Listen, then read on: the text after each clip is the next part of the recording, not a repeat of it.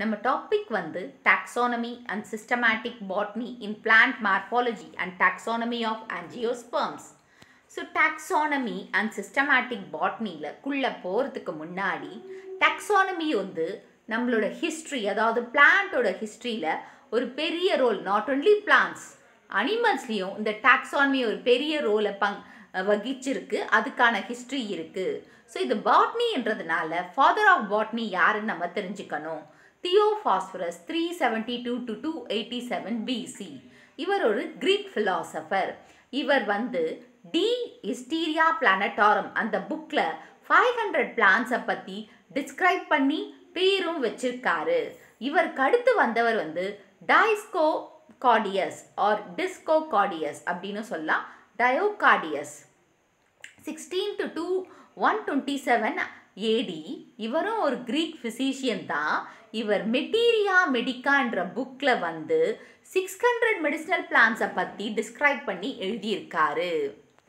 So அதுக்கப்புறம் 16th செஞ்சுரியிலேருந்து European scientist தான், அதாவது யூரோப்பியன்ஸ் தான் இந்த டாக்ஸானமி ஃபீல்டை வந்து நல்லா டெவலப் பண்ணி ஆதிக்கம் பண்ணி வச்சிட்ருக்காங்க.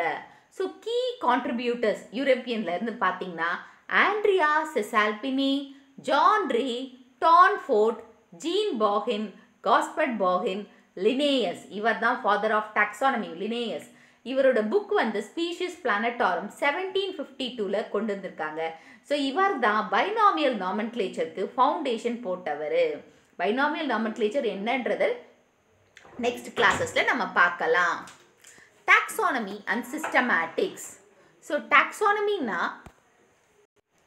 டாக்ஸானமின்னா என்னன்னா ஒரு சயின்ஸ், ஒரு டிபார்ட்மெண்ட் பாட்னி அண்ட் ஜுவாலஜியில். ஸோ இவங்க என்ன பண்ணுறாங்கன்னா identifying, classifying and naming of organism is called taxonomy. So அதுக்கு சில ரூல்ஸ் அண்ட் ரெகுலேஷன்ஸ் இருக்குது. ஓகேவா? இந்த டாக்ஸானமியில் ஐடென்டிஃபை பண்ணி கிளாஸிஃபை பண்ணி நேம் பண்ணுறதுக்கு சில ரூல்ஸ் அண்ட் ரெகுலேஷன்ஸ் இருக்குது. அதை பேஸ் பண்ணி படிக்கிறது தான் இந்த டாக்ஸானமி. ஸோ இந்த டாக்ஸானமியும் ஒரு க்ரீக் வேர்ட் தான். டாக்ஸஸ் என்ன அரேஞ்ச்மெண்ட், நார்ம்ஸ் என்ன ரூல்ஸ் ஆர் லாஸ். அப்புறம் சிஸ்டமேட்டிக்ஸ். இந்த சிஸ்டமேட்டிக்ஸை கொடுத்தவர் வந்து சிம்ப்சன் இன் 1961. ஸோ சிஸ்டமேட்டிக்ஸ் வந்து ஒரு சயின்டிஃபிக் ஸ்டடி, அதாவது சயின்டிஃபிக்காக எப்படி வந்து ஸ்பீஷிஸ், அதாவது ஒவ்வொரு ஆர்கானிசத்துக்குள்ள ரிலேஷன்ஷிப் இருக்குது, வேறுபாடும் இருக்குது அப்படின்னு சொல்கிறது தான் சிஸ்டமேட்டிக்காக நீ சொல்கிற. சிஸ்டமேட்டிக்காக ஒரு ஆர்கானிசத்துக்குள்ள, ரெண்டு ஆர்கானிசத்துக்குள்ள டைவர்சிட்டியையும் ரிலேஷன்ஷிப்பையும் பற்றி படிக்கிறது தான் சிஸ்டமேட்டிக்ஸ். ஸோ இந்த டாக்ஸானமியும் சிஸ்டமேட்டிக்ஸும் பார்த்தீங்கன்னா இன்டர்சேஞ்சிங் தான், ஆனாலும் அவங்களுக்குள்ள டிஃப்ரென்சஸ் இருக்குது. So differences between taxonomy and systematics இது 3 மார்க்கில் கேட்கலாம். So taxonomy, so discipline of classifying organism into டாக்ஸா. So ஆர்கானிசத்தை டாக்ஸா வைஸாக பிரிக்கிறது. So genus, species, family, order அந்த மாதிரி பிரிக்கிறது. சிஸ்டமேட்டிக்ஸ்ன்றது ஒரு பெரிய ஃபீல்டு, ப்ராட் ஃபீல்டு. இதில் வந்து ஸ்பீஷிஸ் டைவர்சிஃபிகேஷன், அதாவது ஸ்பீஷிஸ் வேறுபாடுகளோடு படிக்கிறது. ஓகேவா?